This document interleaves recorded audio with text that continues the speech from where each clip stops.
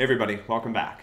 So today is day 2 of interfaces, which I'm pumped about. We're going to do a bit more. It's mainly kind of trying to let what we talked about yesterday sink in. So today's lesson is a little shorter, which is fine. But we're going to kind of try to hammer home some of the core concepts here, underline why interfaces are so powerful and so useful. So on some level, yesterday we kind of dipped our toe in the water with some of the syntax.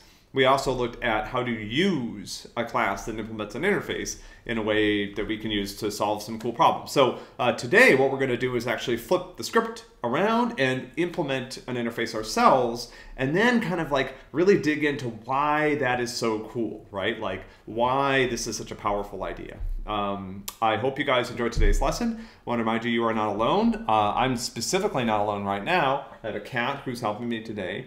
Apparently she's big into interfaces. Who knew? So I'll see you at the bottom. Hope you enjoy today's lesson.